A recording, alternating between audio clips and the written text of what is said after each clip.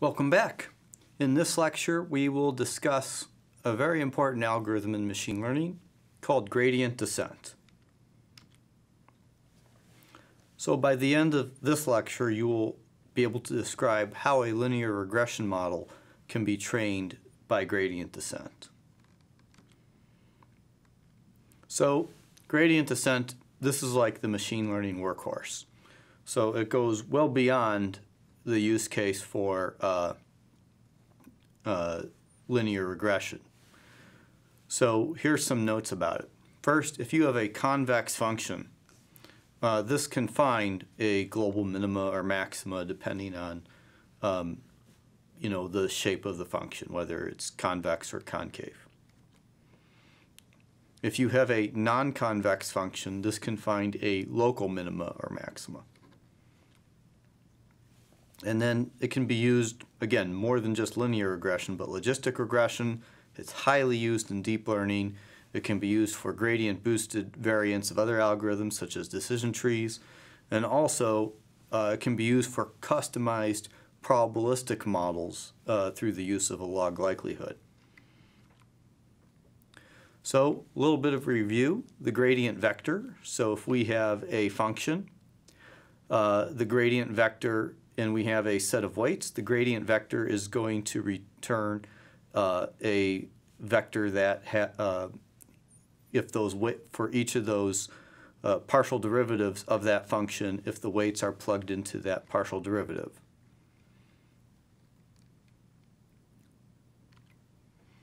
So here's a quick example. So we have this function, it's w1 squared plus w2 squared plus w1 times w2. And here's the associated gradient vector function. Notice that each position is associated with the partial derivative with respect to the parameter for that position. So the top position here is the partial derivative with respect to w1. The bottom is the derivative with respect to w2. Okay, with that little bit in mind, let's define the algorithm. So, as input, we have a function f, which is what we're trying to find the local minima for. We have some initial vector of weights, so this is just kind of a guess, and there's a bunch of work on different ways to come up with the initial weight vector, and particularly in deep learning, this is quite important. You have the step size, which dictates, the change in the gradient at each step of the algorithm, and also affects the convergence. And then you have the convergence criteria, which is, okay, when do we stop changing the weights? And this deals with, we don't want to change the weights more than that e value. So here's the algorithm. So step one is we have this helper variable called r that's just to keep track of the number of iterations. And then if r equals 0, or if the absolute value of if the absolute value of the difference between the weights for the current and the last weight vector we've created is greater than e, then we do the following. We iterate r by 1, and now we have a new weight vector that is produced by taking the weight vector of the previous iteration and subtracting the step size multiplied by the gradient vector of the weight vector for the last iteration. And that's really it. What is this doing is it's iteratively finding values that get closer and closer to when that derivative is 0. So let's look at a quick example. So here is this two-dimensional function, w squared minus w minus 2. The derivative is written below. And on the screen is some actual Python code you can also use on your own to follow along. So we start out with our weight vector is initiated at -5, so way up here somewhere. We have a step size of 0.1 and convergence of 0.05. So in that weight changes by less than 0.05 or 0.005 rather, we stop. We have some definitions. We've defined W, and we've defined the derivative, hard-coded here. And the rest is that while loop that you saw in the previous slide. Not a big deal. So, with that Python code implemented, this is what we get.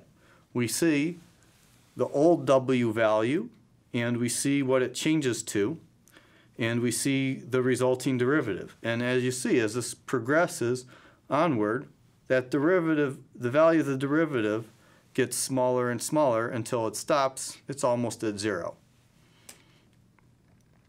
So we have, so it's very close to the global minimum for this function. Now, if we had made the step size maybe smaller, or if we set a convergence criteria to be smaller, it would have got it right to 0. Now, what's going on here is essentially, especially if you're thinking of something in multiple dimensions, is gradient descent is taking steps down the gradient to find a minimum value. And what you see here is a set of contour lines for a three-dimensional function. And this is like looking at it from a bird's eye view and seeing the path that gradient descent is taking downward in that function. So how is this used to solve linear regression? Well, you have your samples, you have x1 through xn, and you have your n-size ground truth vector, y, and we're looking at this function to be minimized. This is mean squared error. And we're going to find the derivative of that function, or the partial derivative, with respect to each component of w. And just here is that just shown in a little different notation. So one issue with using gradient descent for mean squared error is this summation here. Because you're summing over all samples. And if you have a very large amount of training data, this could become computationally expensive. The good news here is that you can do things like random sampling, which is what stochastic gradient descent is for. And separate from that, you can also do parallelization to significantly speed up the process.